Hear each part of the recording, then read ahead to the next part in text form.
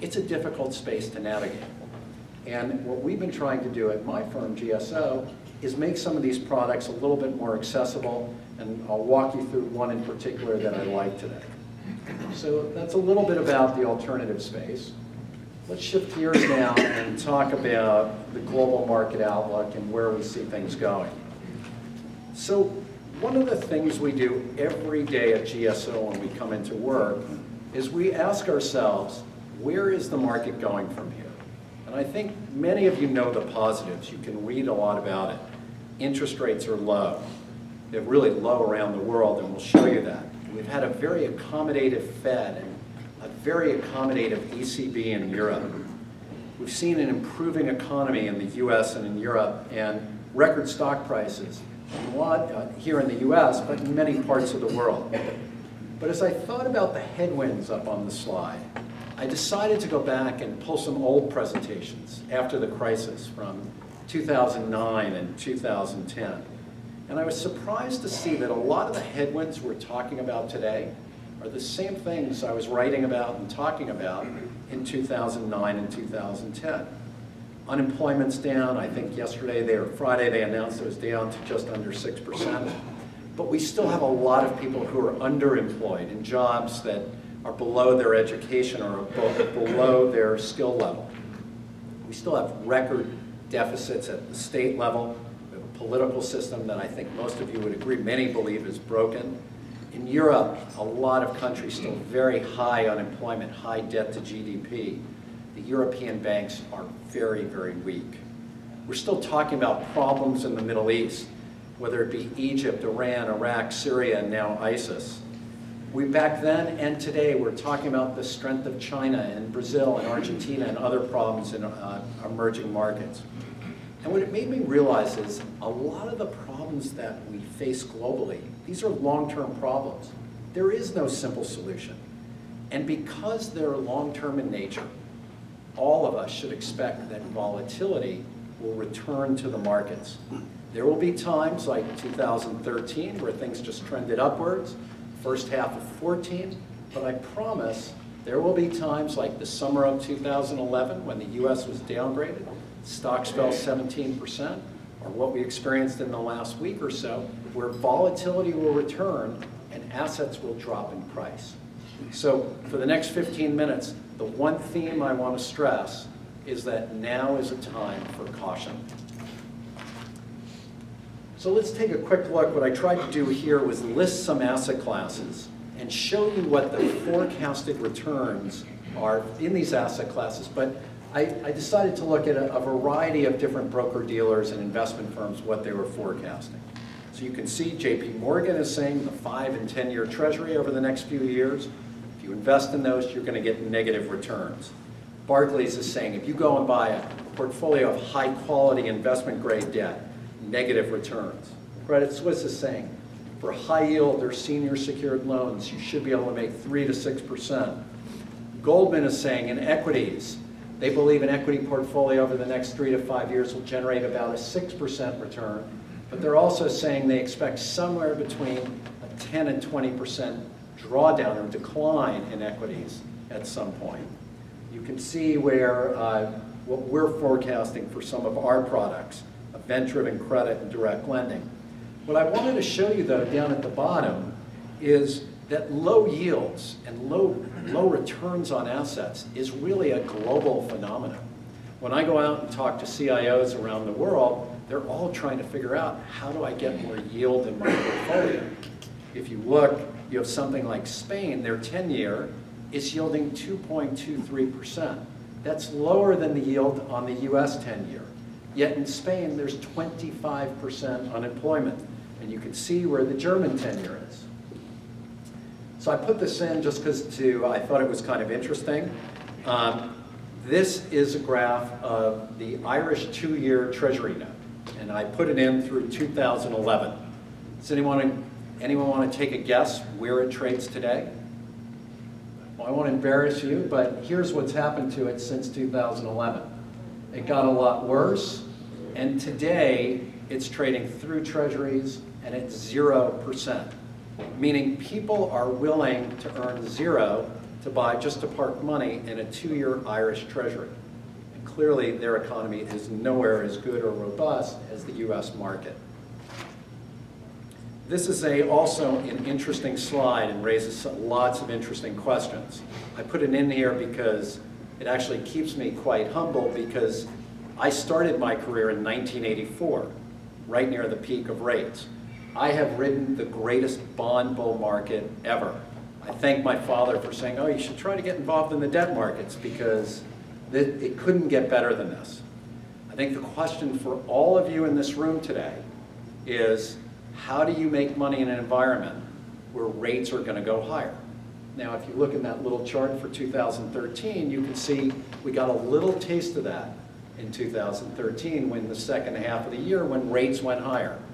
I can tell you 99% of strategists for 2014 thought rates were moving higher. And as a general rule, when everybody thinks the market's going to do one thing, it does the opposite, and that's what happened. You can see year to date, rates are down about 15–20%. But they will go higher. The question is, how do you make money in this environment? So my first recommendation for today, avoid the high yield market. The yields are decent, 6–6.5%.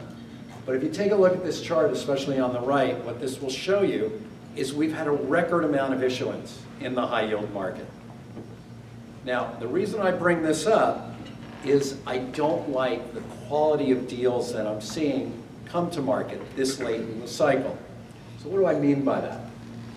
So this is kind of an interesting chart. Focus on the first box, 2004 to 2007. What this chart shows you is the amount, or we're trying to show, the amount of CCC issuance. For those of you who don't follow the bond market closely, CCCs are the riskiest debt that can come to market. And if you look in that period from 04 to 07, you can see 136 billion of CCCs came to market. And this got a lot of press in 07 because in that year, it was almost 37% of all issuance. So the Wall Street Journal, the Financial Times, lots of press on it. But take a look at what's come to market in this part of the cycle, the last 4.5 years. Almost 300 billion of CCCs, 100% increase. And that causes me a lot of concern. And this is probably way more than any of you want to know. Excuse me. But this is a study by a professor at NYU who shows the performance of CCCs.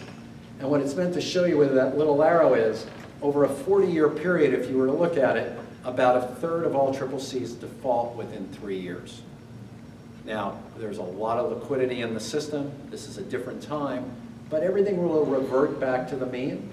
And so today, one of my messages is, don't get tempted by high yield funds. Now, I have to tell you, I felt like I had to comment on equities just for a moment. And I promise I will get to some things that I do like. I am not an equity expert. I am a credit expert. But I wanted just to give you a little perspective on equities. So this slide just shows you, I think most of you know, equities are trading near actually at their all-time highs. If you look at this chart, what it shows you, this is from Goldman Sachs, is that if you look at PE ratios, which is one of the ways we measure the market, this says that the market's trading, if you look at that trend line, that blue line, light blue line, we're trading kind of in line with historical averages, which I think makes sense. However, I'm starting to see some signs in the marketplace that make me worry, especially when it comes to anything that involves technology. So I'm going to give you 2 examples, but I could give you probably 200 examples. The first one I wanted to mention is Tesla Motors. I don't own a Tesla, I've never driven in one, but I know some people who have one, and they say it's a great car. It's certainly a great looking car. But what I wanted to do was show you where Tesla Motors is trading versus General Motors. So if you go down about 5 lines down to total car sales, you can see that GM sold last year 6.4 million cars, and Tesla sold 21,000. So GM sold 300 times the amount of cars as Tesla. In addition, if you go to the bottom, you look at their net income, you can see GM's net income is $5.3 billion, and Tesla's was $74 million. So our net income at GM was 70 times greater. And yet, if you go up and you look at the two market caps, you can see that GM is trading at barely twice the value. Seems to me very illogical, and yet the stock does not go down, and I wouldn't want to make a bet against it because for some reason people are very, very excited about it. The other one I wanted to mention is a company called Twitter. Now, I don't know if any of you in this room have used Twitter. I will admit I have never used it, but my kids seem to like it quite a bit. However, if you take a look at the numbers in that little box, you can see that last year Twitter made about $1 billion and they lost in net income almost $1 billion. So take a look on the left-hand side, starting in October. In October, the company went out with a roadshow, and even though they were losing $1 billion a year, we're going to get a $10 billion valuation. That seems very high to me. 2 weeks later, they finished the roadshow, and you can see they go public at $14.4 billion. A day later, the market trades the stock up 73% to a $25 billion valuation. And then about a month later in December, the stock trades to 73, and it has a market cap almost the same as GM. So these are signs that make me a little bit worried. I'm not saying people should get out of equities, but it's something to keep in mind. When you start seeing values like this, these are red flags. So what is it I do like? First of all, one of my favorite fixed income asset classes is senior secured floating rate bank loans. These are secured loans that a bank makes to a company. You're secured by assets, and then the banks syndicate them and they trade fairly actively. Now, one of our concerns, obviously, as fixed income investors is what happens to our bonds as rates go higher. And I think 1994 is a great year to focus on this chart. In 1994, the Fed made 8 successive interest rate increases. They were caught off guard, GDP was much greater than they were expecting, and rates went up a lot. You can see the 10-year widened out by 250 basis points. Look at the performance of various asset classes. That investment grade portfolio or high grade bonds had negative returns. A high yield portfolio was relatively flat, but senior secured loans generated about a 13% return. I think this is a great place for you, your children, your parents to hide out. If you talk to your brokers, PIMCO, Eaton Vance, Fidelity, BlackRock, there are probably 50 different firms that are involved in this. My only caveat would be you want to be in a fund that doesn't reach for yield. This is the time to invest in a conservatively managed fund. The other area that I wanted to mention that I really like is what we call direct lending. Now, this is one of our big alternative strategies, and again, direct lending for us is where we come in and we act like a bank and we make loans to companies. Sometimes they're secured, sometimes they're unsecured. We make loans to companies that the banks don't want to make, and we get paid a very large premium for making those loans. I think the next slide is the best way to look at it. This gives you an idea of the yields we can earn. We earn a coupon of 8 to 10%.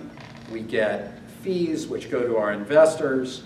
We get call premiums. And you can see on average what we're trying to make is 500 to 1,000 basis point premium over what you could get in the high yield market. What's most important to us in any well-managed direct lending fund is we focus a lot on downside protection. We're really focused that if things go wrong, making sure we get back our capital. So let me give you an example of the type of thing we do. This is a company called Giant Cement. Now, Giant Cement, if you look down next to those little upside down triangles, is actually a company that is controlled by a Spanish company called Grupo-100614. Now, none of you would have heard of this company. We have a large European business, and this company in Spain was going through a difficult period. And they came to us and they asked us, could we help them refinance some of their debt? When we looked at it, we weren't really interested in financing the Spanish business, but they owned a lot of really good cement facilities up and down the East Coast, and actually one of their biggest facilities is in Harleyville, South Carolina. And you can see, after we did our work, we were able to come and make a senior secured loan to the company where we earned a 10% coupon, and we got a kicker where we take a piece of their cash flow after they pay their corporate overhead, where we think we can make a 12 to 15%, but we're senior secured, and we think our downside is really limited. So again, this is an interesting area.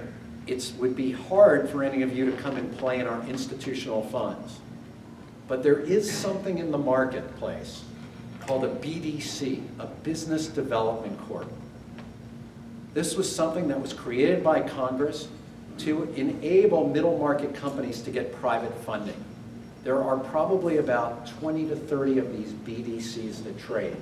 Most of them have yields today between 8 and 11%.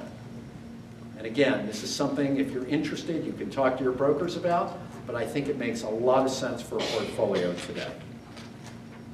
So, just to wrap up, and I think I stayed within my time limit, just to hit a couple points here. One, now is a time for caution. And while it doesn't feel this way, I feel pretty strongly that volatility is going to come back into this market in a meaningful way in the next 12 to 36 months. I think the credit markets will continue to do relatively well over the next year, but I think rising rates will have a material impact, and I think the place to hide out as rates go higher is in that senior secured floating rate bank debt. I really like direct lending, and then most importantly, this is a term I heard from, I saw in the Wall Street Journal, WWYD. That stands for, what will Yellen do? And obviously, Yellen will play a really important role in the markets over the next couple of years. Let's face it, the Fed, by keeping rates low, has forced all of us to take a little more risk than we normally would. And we think Yellen will stay on the current course of maintaining low rates, trying to stimulate the economy and stimulate growth. But if the US economy were to accelerate quickly, or inflation were to go up sharply, Yellen could be forced to raise rates, just like we saw in 1994. It's not what we're forecasting, but it's something all of us should be aware for and try to be positioned for. So that wraps up my formal comments. Happy to answer any questions. I want to thank everyone for giving me the opportunity to speak. Adam, thanks for inviting me.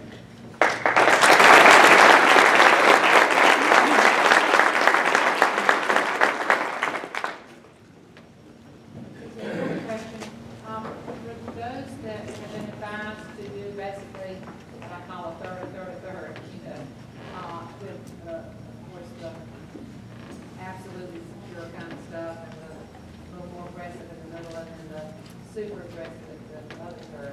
Are you suggesting that you should not do that third tier, the super aggressive? You know, it's hard for me when you speak about super aggressive. I'm not opposed to that, but I'm not sure now is the right time for that. And let me ask you a question. I mentioned those BDCs. If you could go out today and just take your portfolio and make a 10% return and have minimal volatility, wouldn't that be enough? And why have that heartache of this super aggressive?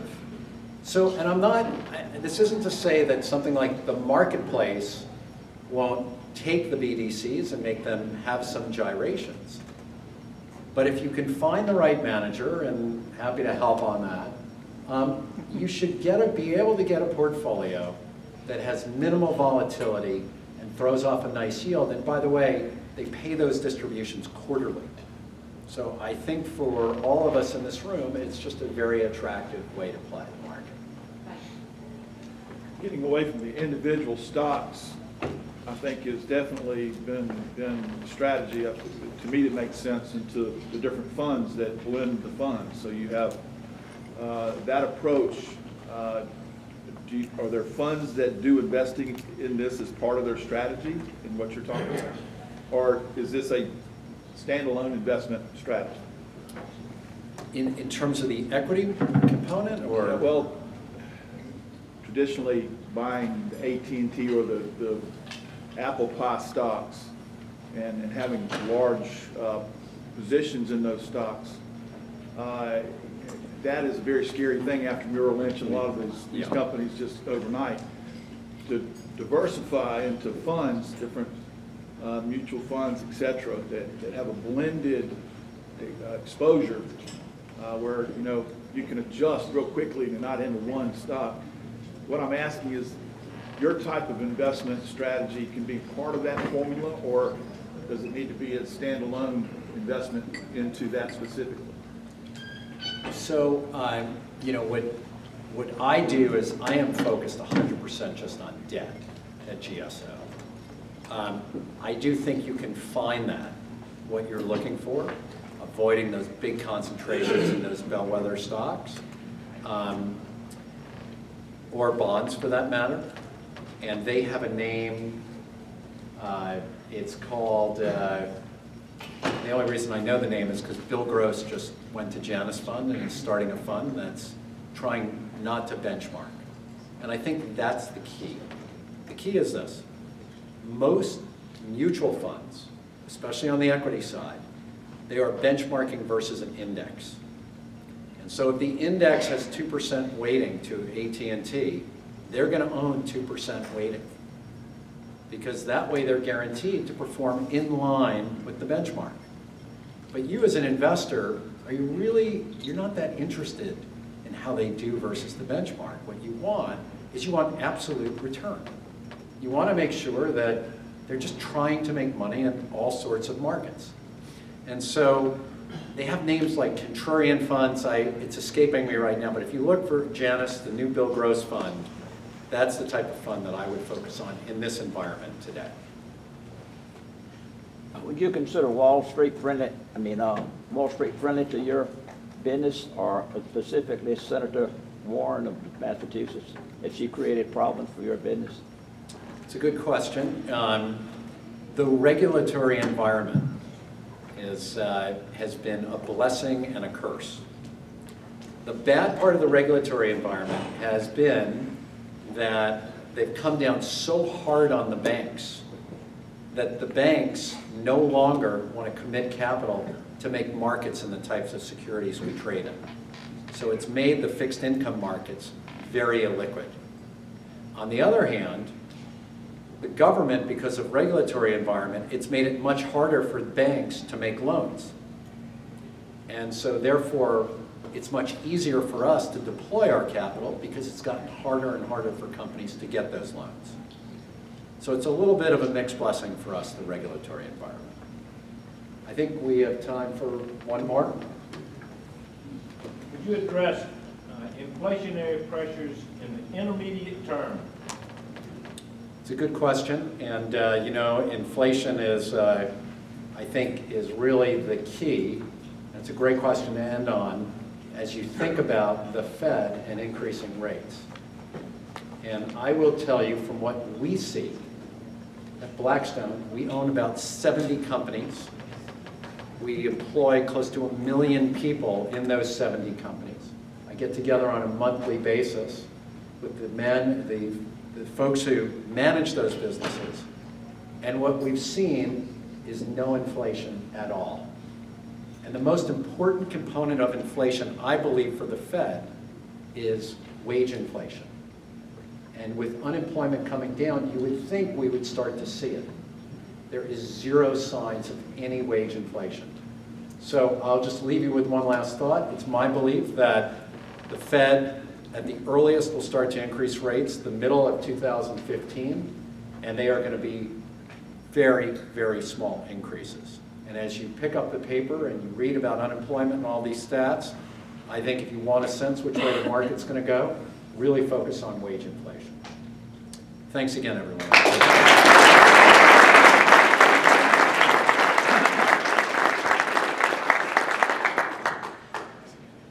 Doug, thank you for joining us today. If you would take this as a small gift from us. Thank you so much. Appreciation of your time.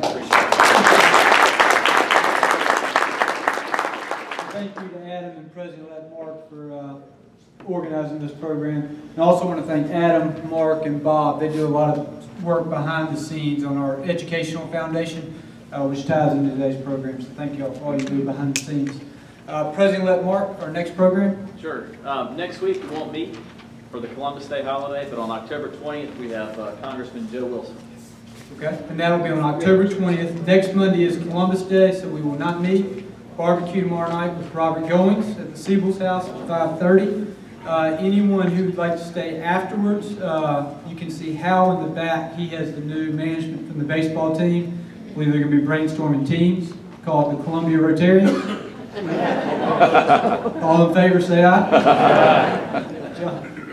Quick comment. Hope everybody remembers the party tomorrow night is paid for. Doesn't cost you anything to go. It's a regular meeting meal, basically. So there's no reason not to show up. If you're in town and you can be there at 5:30, it'll be a lot of fun. So I hope you'll come. Great point, John. And then this is the meeting in place of next week's meeting, so it's already built into the quarterly invoices that go out. So we hope to see you tomorrow night. Jim Smith will close us. My country tis a thee.